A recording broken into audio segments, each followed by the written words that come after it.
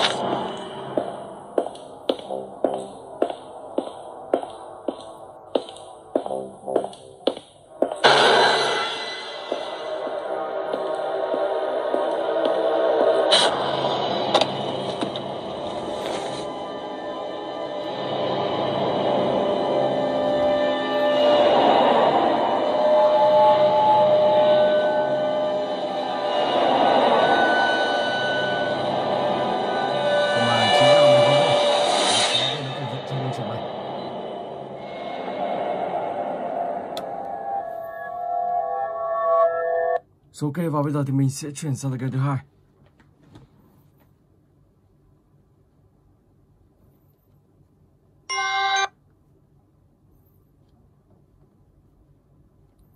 Let's go.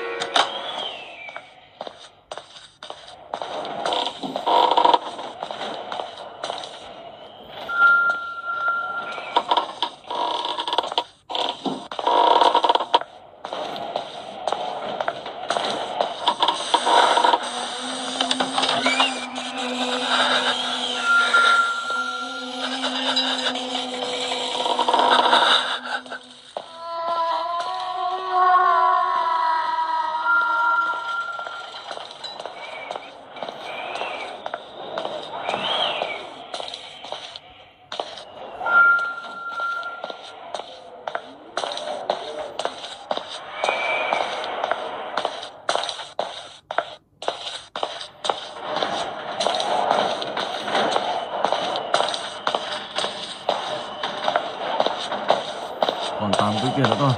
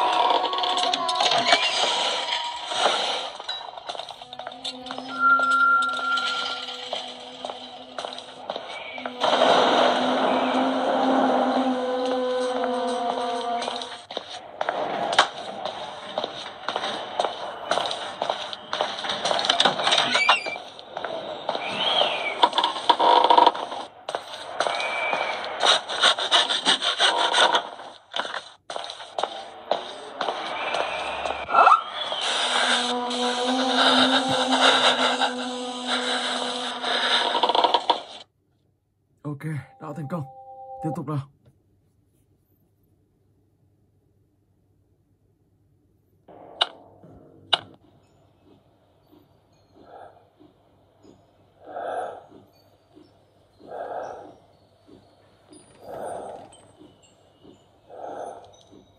Và từ game này các bạn phải tìm tất cả các màu để ghép thành một chiếc chìa khóa màu vàng.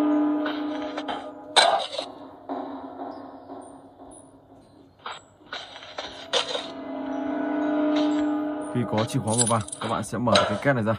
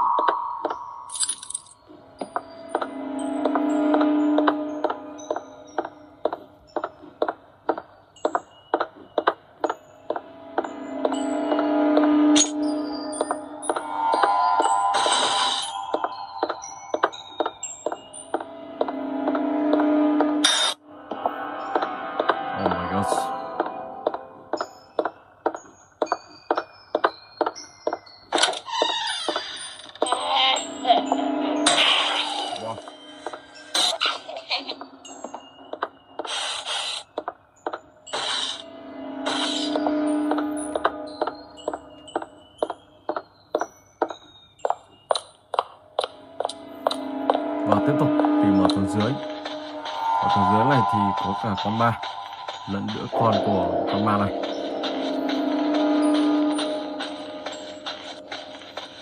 Rất là nguy hiểm luôn. Nó đang gần chỗ này.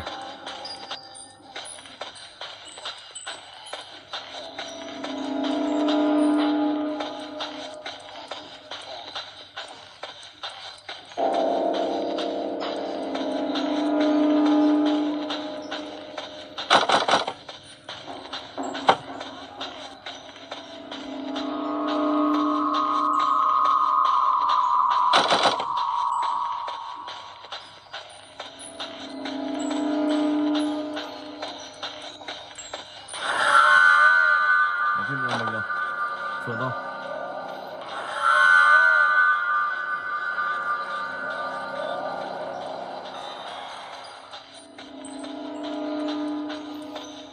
Đó, các bạn cứ đi xung quanh đây và tìm tất cả đủ một chìa khóa, sau đó thì các bạn sẽ mở chiếc két sắt ra và trong chiếc két đó có gì? Đó có một chiếc chìa khóa khác để các bạn thoát khỏi ngôi nhà này. Ok. Rồi, và bây giờ thì mình sẽ chuyển sang cái thứ tư. Running chapter 2.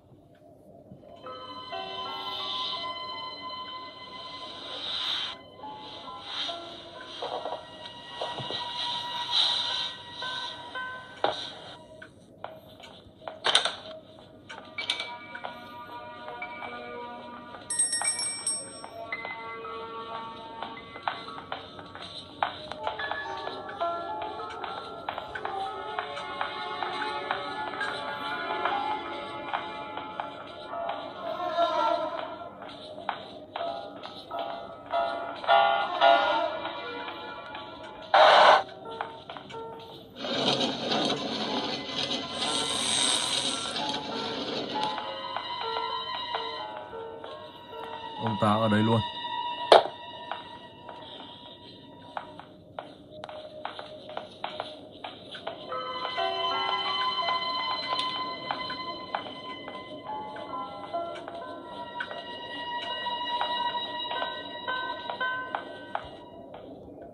Want to play hide and seek?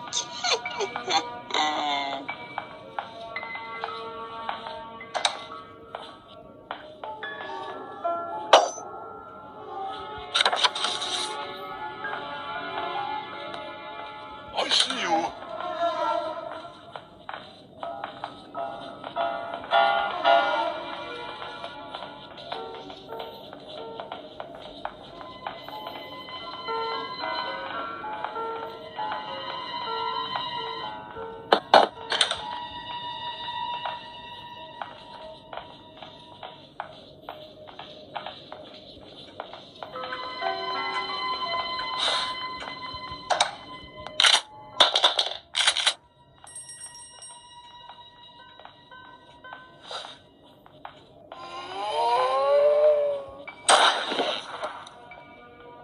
I see you.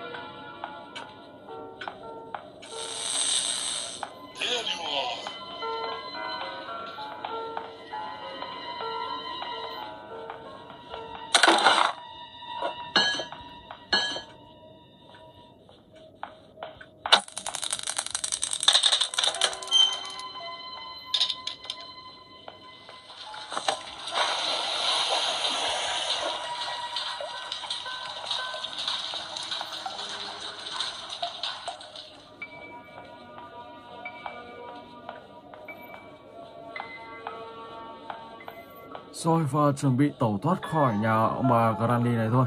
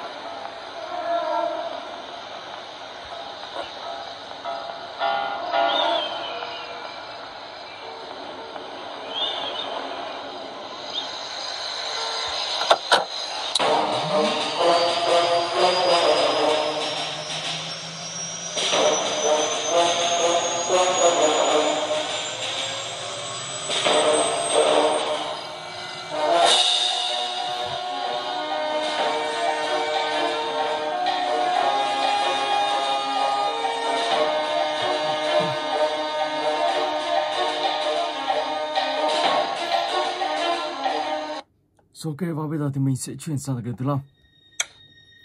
Let's go.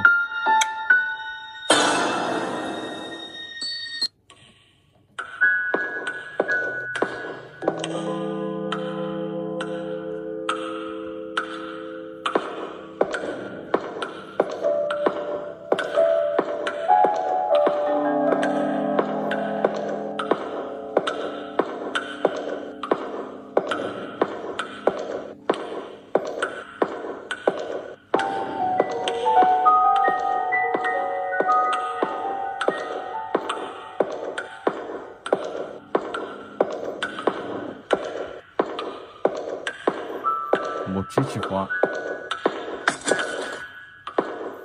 Ở đây thì các bạn phải tìm tất cả là 6 chiếc chìa khóa trong tựa game này.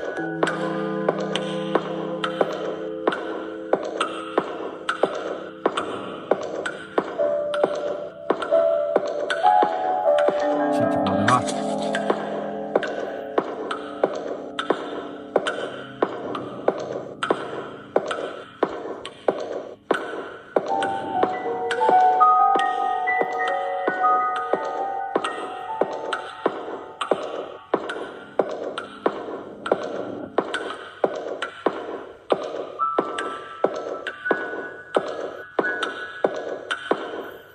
Đây như kiểu là một ngôi nhà đang xây dở.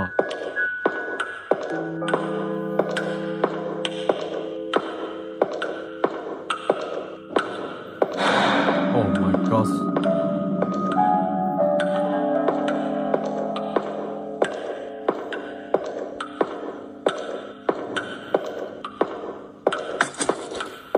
Chiếc chìa khóa thứ ba.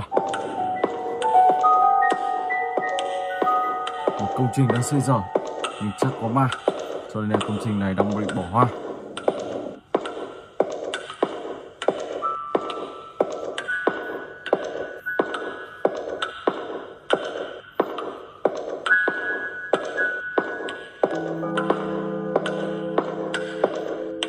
Đó, và các bạn cứ đi xung quanh như thế và tìm tất cả 6 chiếc chìa khóa là các bạn sẽ hoàn thành được phần 1 của tựa game này. Ok. Rồi, và bây giờ thì mình sẽ sang cái tiếp theo. Slendrina 2D.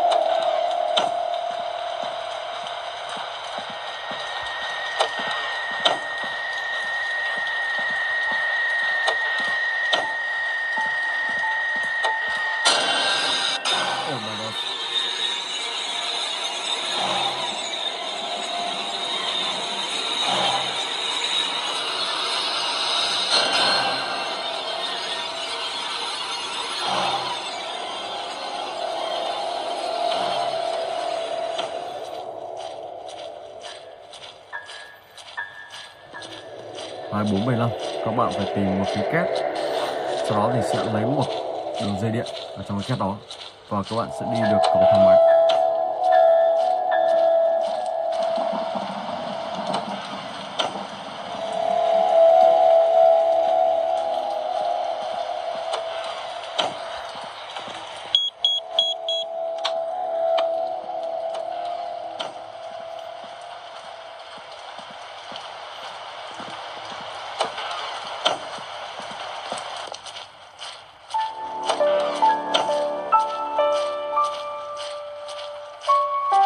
Và khi xuống cầu thang máy thì các bạn sẽ đi tiếp ở dưới tầng hầm, sau đó thì sẽ tẩu thoát khỏi ngôi nhà này. Một ngôi nhà ma ám mà khi vào trong ngôi nhà vào một đường nên là ra một đường. Ok, nguồn điện đã được nguồn điện có rồi. Và bây giờ thì đi cầu thang máy thôi. Let's go. Rồi sau đó các bạn tiếp tục tiến tiếp để thoát khỏi ngôi nhà này. Rồi và bây giờ thì mình sẽ sang tới game tiếp theo, Demolish. Đây. Skip.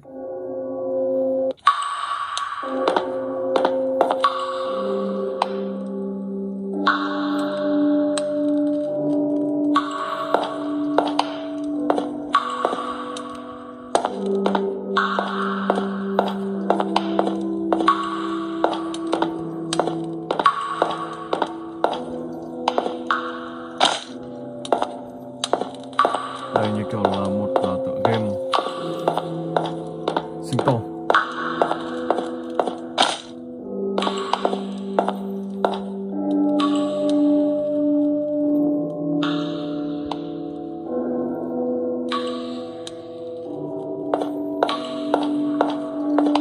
Các bạn đi xung quanh và nhặt món đồ, sau đó thì sẽ sinh tồn và tìm cách vào đây.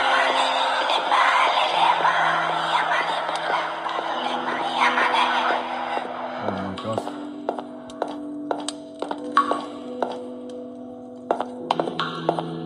Wow. You die. Và bây giờ không thể nào chạy được luôn.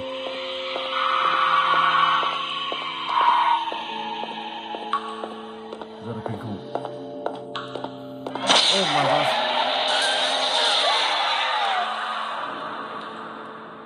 Wow. Khá là sợ. Và các bạn có thể đi đường khác để tránh gặp bà là Evinun này. Ok, và bây giờ thì mình sẽ sang tới cái tiếp theo, Slendrina X.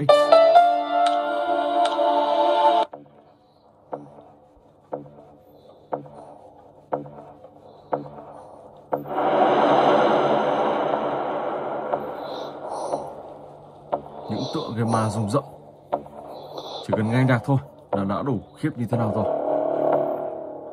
Ok.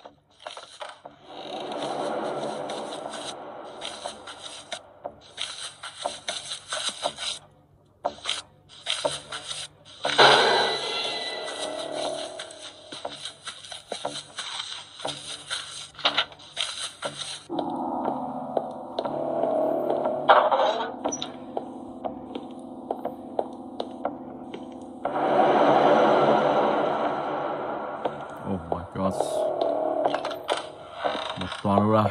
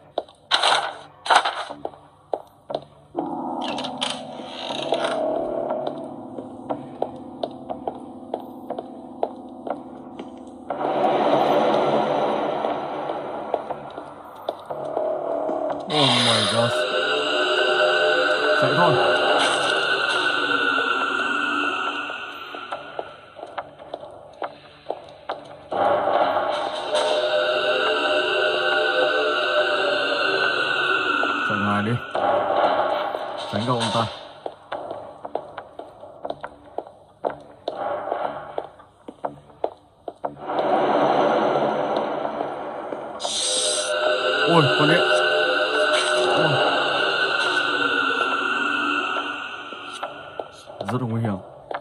Nên trên này nó sẽ là có gì trên này không? Đúng là một tòa lâu đài cao ốc, rất là cao luôn.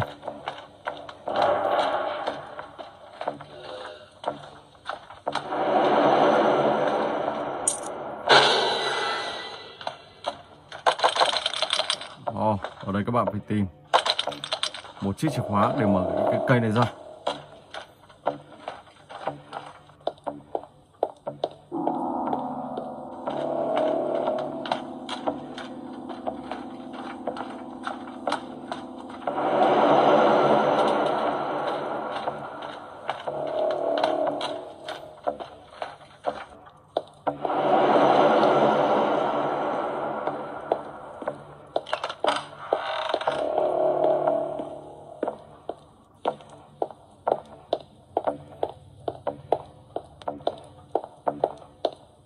Rất là kinh dị luôn.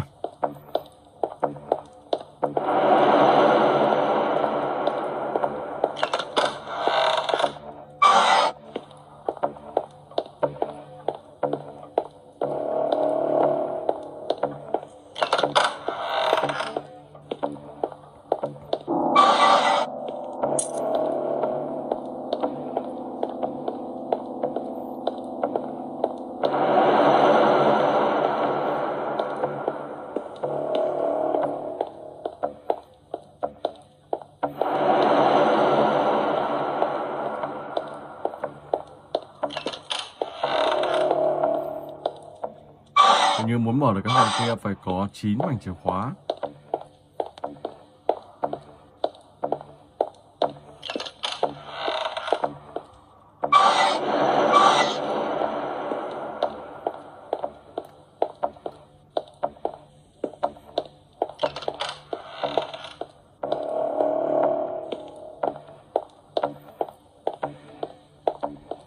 Đó, và các bạn cứ đi xung quanh, sau đó thì tìm những chiếc chìa khóa.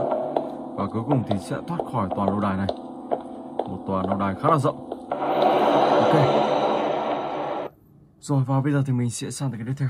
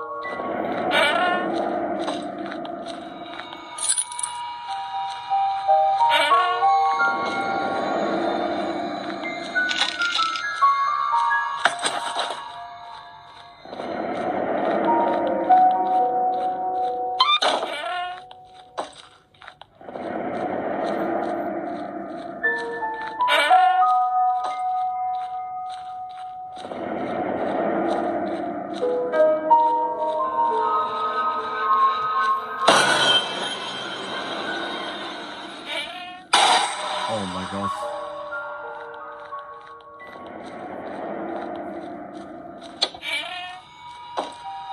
Quyển sách thứ hai.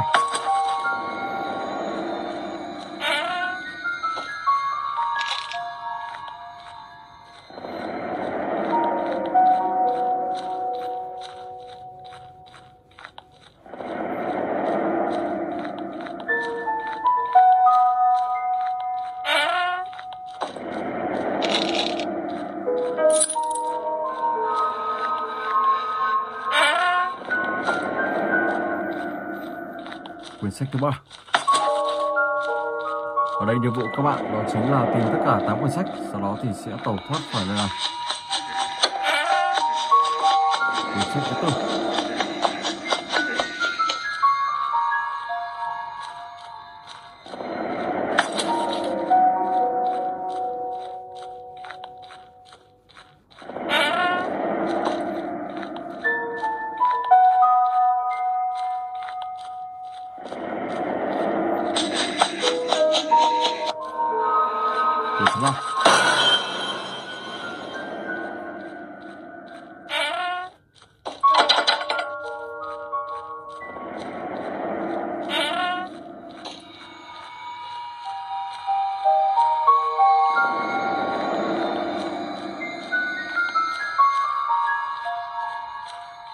khá là rộng.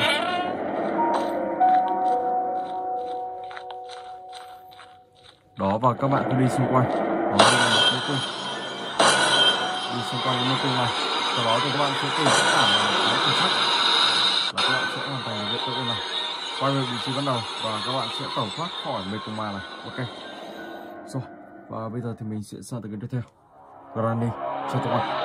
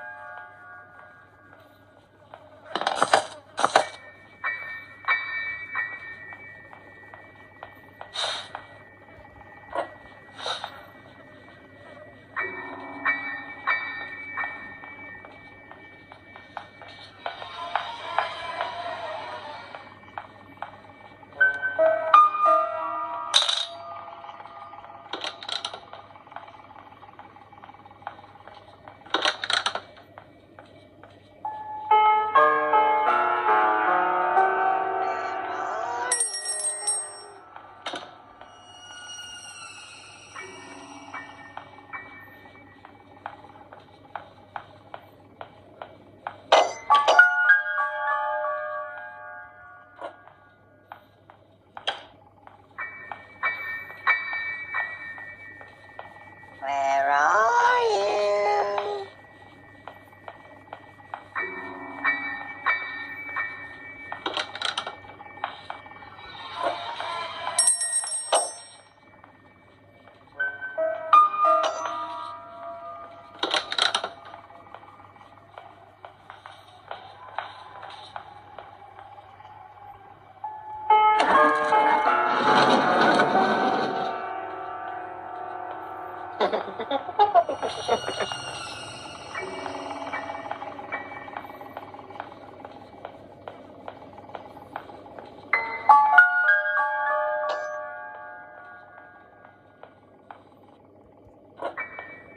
Do you want to play hide and seek?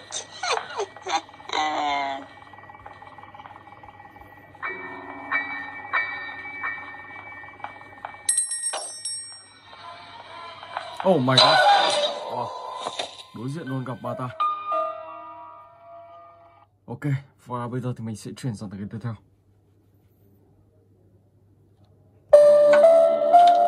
How of Slendrina.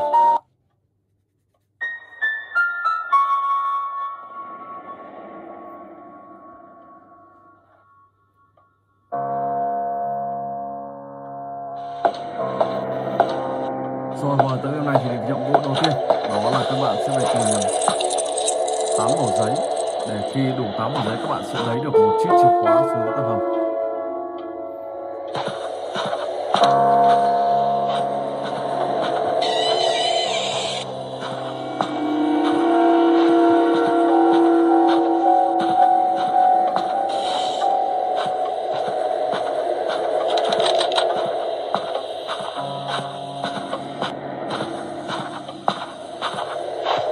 Có chiếc chìa khóa nào gần đây không?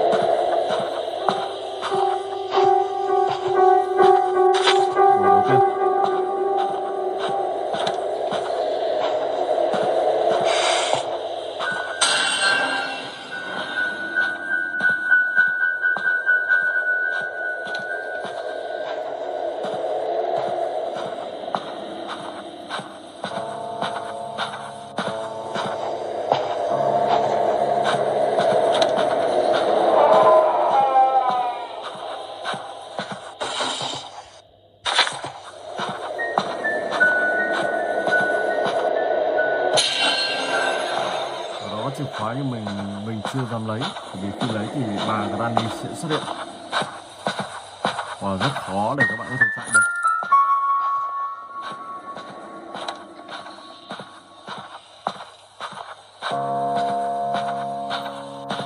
Đến khi thiếu thì các bạn sẽ xuống đó lấy, còn nếu mà đủ rồi thì thôi.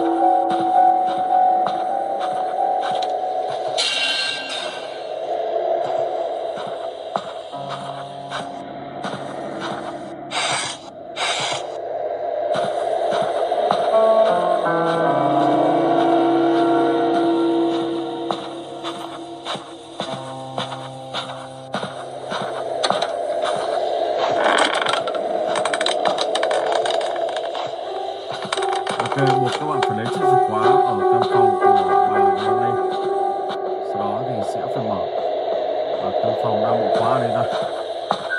Cái phòng này mình vẫn chưa mở được.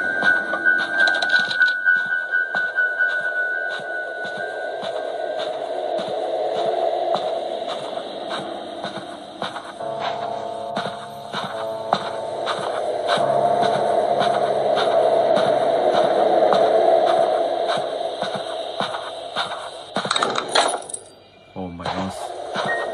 Cánh cửa ở đây đã khóa rồi. Mở ta đây. Wow.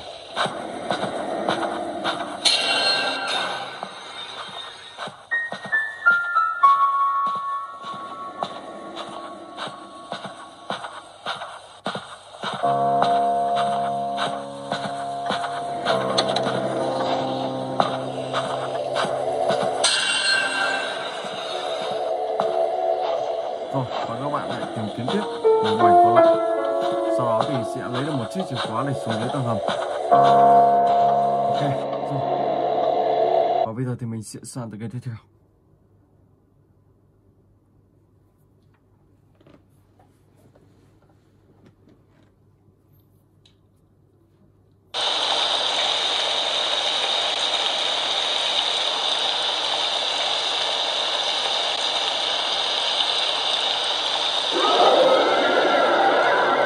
What the hell was that?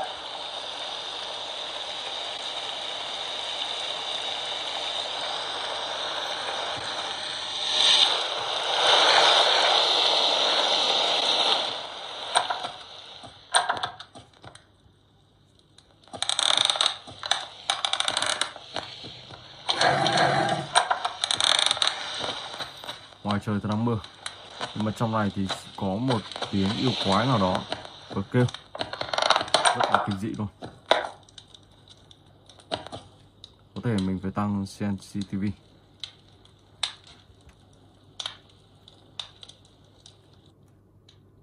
Oh man.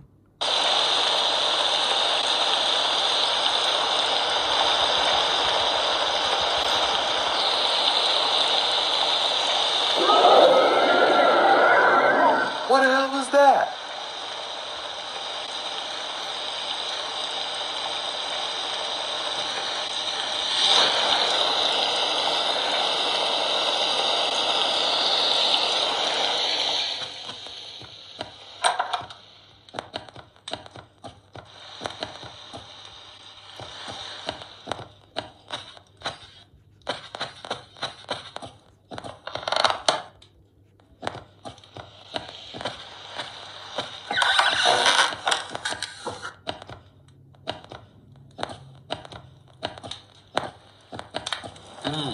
Lever? It is probably too hot. I have to put out the fire.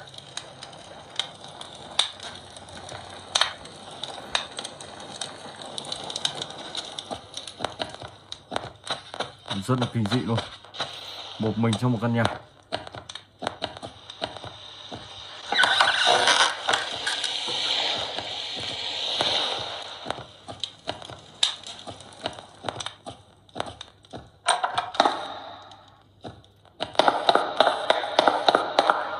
This door is closed. The key might be somewhere on the third floor.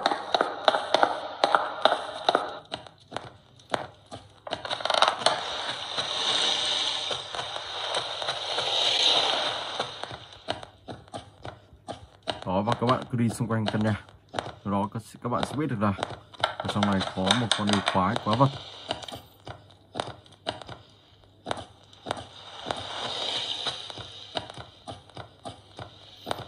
Và rồi cuối cùng thì sẽ tìm cách để tiêu diệt nó. Ok, và mình xin phép dừng clip tại đây. Hẹn gặp lại các bạn trong clip tiếp theo.